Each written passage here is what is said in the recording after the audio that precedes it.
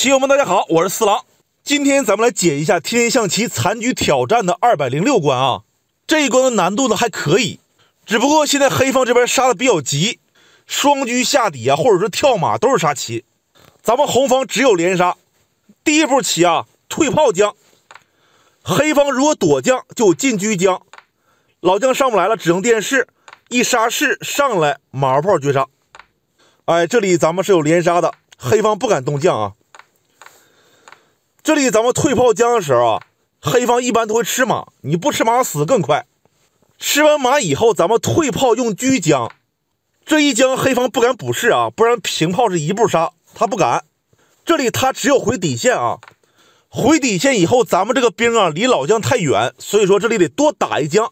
黑方一上去以后，咱们得用兵拱士了啊。如果黑方吃了，咱们就平车将，黑方一躲，然后进兵将。现在是借帅助攻，黑方只能逃，咱们跳马绝杀。那我们再看一看啊，回到这个位置，这里我们一送兵，刚才讲了黑方不能吃，那他只有躲了。躲的话，我们继续送啊。那继续送的话，黑方还是不敢吃。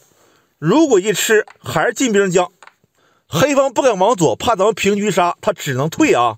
那咱们再一将，这一将就完了。上3楼用车杀，平开就进炮将，一躲再用车杀。那么咱们第二次送兵的时候啊，黑方还是不能吃，他这里只有躲。那躲的话，你也不敢往右啊，进兵怼死了，他只能往左。接下来继续送兵，现在是小兵做中，这回黑方必须吃了。吃完以后，咱们上马将。上马将如果往右进兵杀，如果上3楼退车杀，他只能往左来。往左一走，咱们继续跳马将。黑方如果上3楼马后炮，他只能回中了啊。回中以后，咱们退车一将，底下有马，只能上3楼，咱们进炮一将，绝杀无解。那最后呢，我再给大家看一下这个步骤。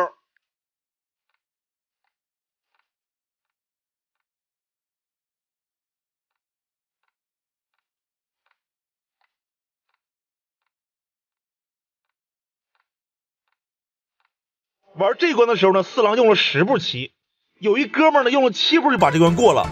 那么如果说真有7步绝杀的，可以打到下方评论区啊。